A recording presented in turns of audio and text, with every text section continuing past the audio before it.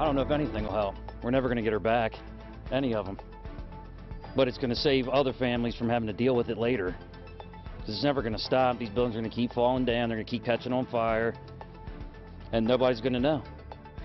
Powerful words from the families of 3 Baltimore City firefighters who died in the line of duty as they take legal action now against both the department and the city. Hello, everybody. I'm Rick Ritter. And I'm Vic Carter. Welcome to those of you watching on CBS News Baltimore and on WJZ-TV. They say negligence cost them their loved ones, and they're suing to force change. And WJZ live along Stricker Street tonight. That's where that tragedy took place nearly 1 year ago. Kelsey Kushner with more on what's in the lawsuit. Kelsey.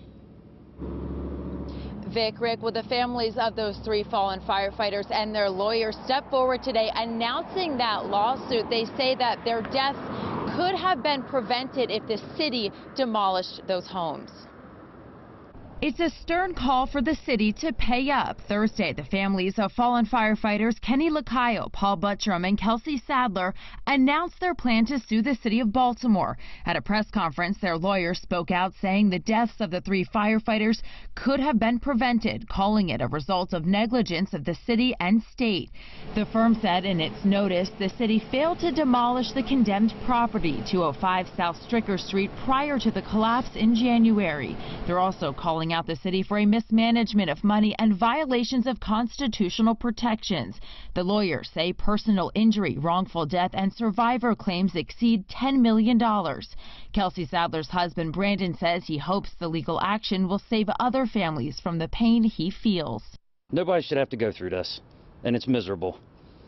And we live it every day, and I will live this every day for the rest of my life. And I don't want anybody else to have to deal with this, or their children, anybody. So something's got to change. And this comes after 1 week when Fire Chief Niles Ford announced he was stepping down from his position after an over 300-page report was published showing problems within the department. Reporting live, Kelsey Kushner for WJZ.